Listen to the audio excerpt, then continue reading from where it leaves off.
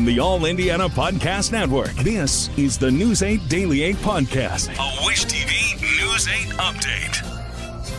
Hello, I'm Jeremy Jenkins, and this is your News 8 Daily 8 Podcast for Tuesday, October 15th. Credit Karma is your evolved financial assistant, making managing your finances simpler and more tailored to you. Join us at creditkarma.com to start your personalized financial journey today and continue to grow with our innovations. Credit Karma.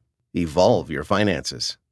Explaining football to the friend who's just there for the nachos? Hard. Tailgating from home like a pro with snacks and drinks everyone will love? An easy win. And with Instacart helping deliver the snack time MVPs to your door, you're ready for the game in as fast as 30 minutes. So you never miss a play or lose your seat on the couch or have to go head-to-head for the last chicken wing. Shop Game Day Faves on Instacart and enjoy $0 delivery fees on your first 3 grocery orders. Offer valid for a limited time. Other fees and terms apply.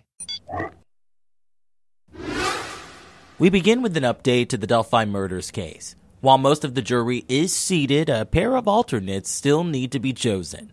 News 8's Kyla Russell reports. Here at the Allen County Courthouse, all 12 jurors were decided. 2 alternate positions were also picked. That leaves 2 alternate positions still left to be decided. Of the 14 that have been chosen, 8 of them are women and 6 of them are men. Those that are on the jury panel will be tasked with the decision of whether Richard Allen murdered Carroll County teens Abby Williams and Libby German.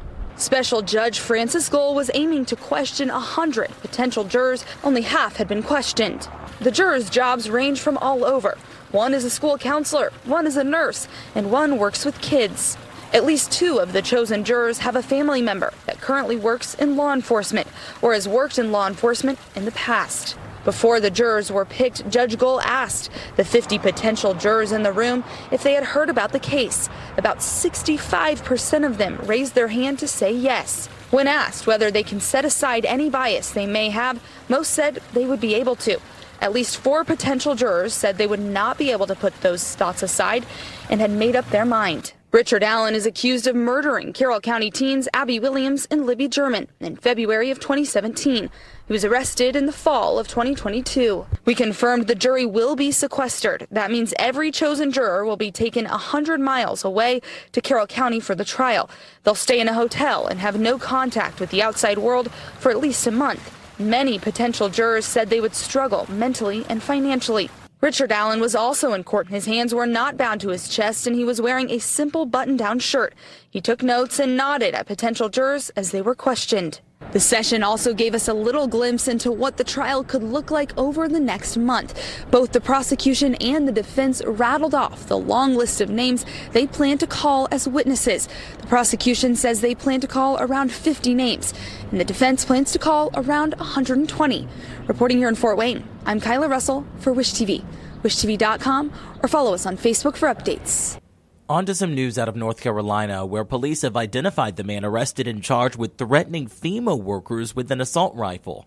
Police say 44-year-old William Jacob Parsons was arrested Saturday. Officials say they received a call about a man with an assault rifle making comments about harming FEMA employees working in the North Carolina mountains. When officers located Parsons, they found a handgun and a rifle.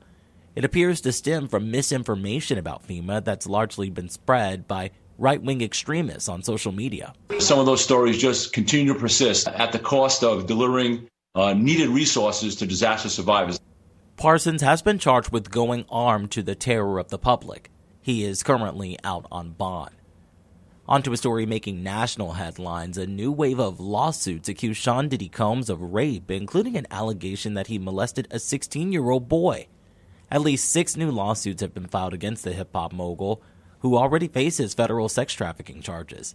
The lawsuits were filed anonymously by the same attorney who is representing at least 120 other alleged victims.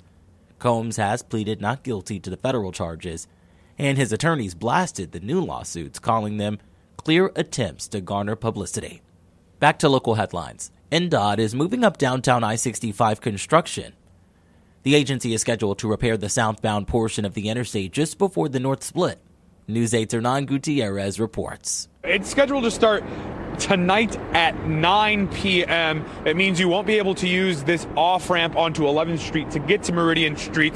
The whole stretch will be closed until the end of the month. The closure starts at West Street and goes to Alabama Street. As you guys mentioned, it's just before the north split. According to INDOT, lane closures will start at 29th Street going southbound, and all traffic will be forced off at West Street. During this closure, crews will repair bridge joints and patch potholes on the road. An INDOT spokesperson says they moved up the start date of this work by 3 days to get ahead of November weather. The move is also due in part to an influx of expected visitors for a certain concert at Lucas Oil Stadium. We know Taylor Swift is coming to Indianapolis, and we are trying to get out of the way of those folks who are driving to Indianapolis for that Taylor Swift concert in November. This work was originally scheduled to start on October 18th. INDOT says it should take 16 days to complete. If they stay on schedule, that would mean the interstate would reopen on Halloween.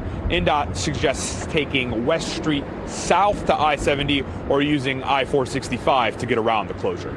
Reporting downtown, I'm Hernan Gutierrez for WishTV, WishTV.com, or follow us on Facebook for updates. Let's talk sports. The Pacers' first preseason game at home featured a familiar face to area basketball fans. Former Purdue great Zach Edey was back at Gainbridge Fieldhouse, this time with the Memphis Grizzlies. He finished with 23 points as the Grizzlies beat the Pacers 120-116. The Pacers close out preseason play this Thursday at home against the Charlotte Hornets. When it comes to the weather, we are in for cooler temperatures today along with some on and off showers. Meteorologist Ryan Morse has your News 8 Daily 8 forecast. This morning, we're still waking up to a few of these showers, and we'll be eyeing this through today. Same thing goes coming off of Lake Michigan. We have a couple showers exiting eastern Indiana, but we'll see through the midday and early afternoon if some of these showers continue to make it down to central Indiana. Otherwise, I still think the vast majority of us will be dry. Live look at Cicero. Temperatures in the low to mid 40s. Our American flag pretty still. Winds not expected to be as crazy. I know we were gusting 20-25 at points early afternoon yesterday. I don't think that's going to be the case today. Now, it may be cooler waking up when you compare it to prior days. 45 degrees here in Indianapolis, but that is right around average for this time of year. And how about Kokomo? Back to 38 degrees, 47 in Bloomington, and 39 in South Bend. Here's Futurecast for today, showing some of those showers trying to drop into central Indiana midday into the early afternoon. And then I think as we go on through the evening forecast, still have to watch coming off of Lake Michigan, but everyone else should start to see some of those temperatures drop off. The big thing for tonight is we have some of those frost advisories in place.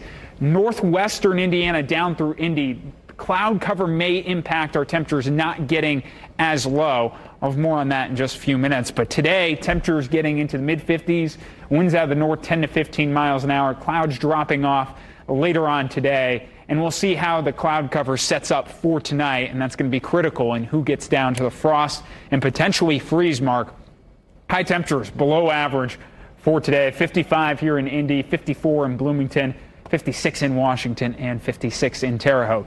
So we're challenging the frost mark for some areas tonight. Even cooler temperatures expected for Thursday morning. I'll have more on that coming up in my full forecast. To get a look at Ryan's full forecast, just head over to WishTV.com, or you can download the WishTV StormTrack 8 app. And don't forget to check out our StormTrack 8 weather blogs. We wrap things up with a story that's, let's just say, out of this world. NASA has launched a spacecraft that's headed for Jupiter's moon, Europa. The Europa Clipper could reveal whether that moon's massive hidden ocean could support life. Scientists say Europa could have more than twice as much water as the Earth's oceans. What we learned with Clipper and the habitability of Europa, this is going to pave the way for the future, for future missions to Europa and elsewhere in our solar system, where we can search more directly for life. The mission first started in 2013 and still has a long road ahead. It will take the Europa Clipper 5.5 years to travel the 1.8 billion miles to Jupiter's moon. The exploration is set to last until 2034. This has been your News 8 Daily 8 podcast for Tuesday, October 15th. I'm Jeremy Jenkins for WishTV, WishTV.com, or follow us on Facebook for updates. This is the News 8 Daily 8 podcast, a WishTV News 8 update on demand for even more on demand and on the go. Connect with Wish TV on Facebook at wishtv.com and on the free Wish TV mobile app. Thank you for listening. And be sure to like, subscribe, and follow this podcast for updates every weekday morning on the All Indiana Podcast Network and wherever you get your podcast.